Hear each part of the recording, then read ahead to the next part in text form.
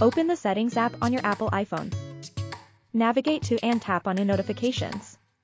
Ensure that Show Previews at the top is set to Always. From the list of apps on your phone, select the app for which you want to receive notifications. In this video, we'll use the Messages app as an example, but these steps apply to all apps, including phone calls, emails, or social media. Toggle Allow Notifications to the on position. Under Alerts, make sure that Notification Center is checked. In the Options section, set Show Previews to either Always or When Unlocked. That's all.